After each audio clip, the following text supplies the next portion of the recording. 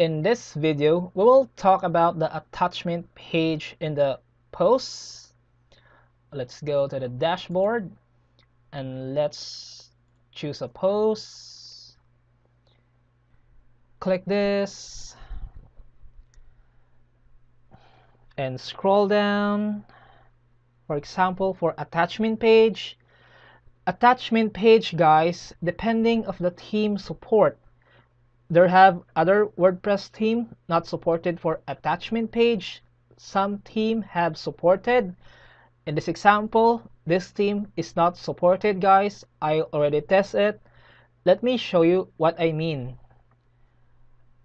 Click this, edit, and this is for link to media file, and let's change to attachment page.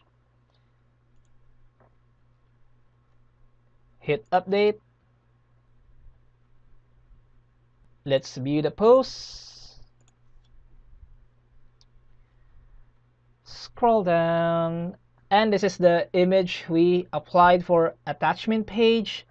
Attachment page, guys, if you click the image, you'll go to the page, not in direct media file. Let's click this. As you see, we go to the page itself in the WordPress site, but the image is small thumbnail, which is not supported for attachment page for the large thumbnail. Some themes, guys, for attachment page has supported for large thumbnail. Let me show you on that later. Let's back, and this is for link to media file. Click this. As you see, guys, we go to direct media file. This is not attachment page. Back. Let's back to the editor. Since this theme is not supported for attachment page, I will show you my website, because my website supported for attachment page. Edit this and change to media file. Update.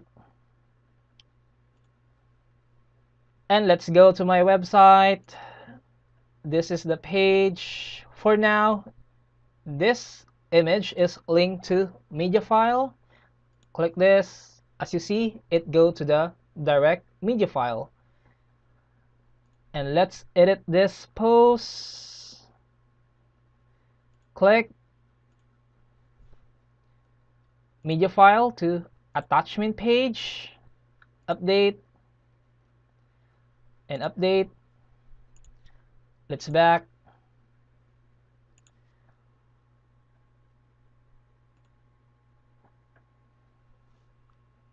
And let's reload this.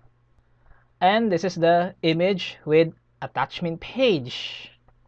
If we click this, and as you see, it will go to the page with large thumbnail.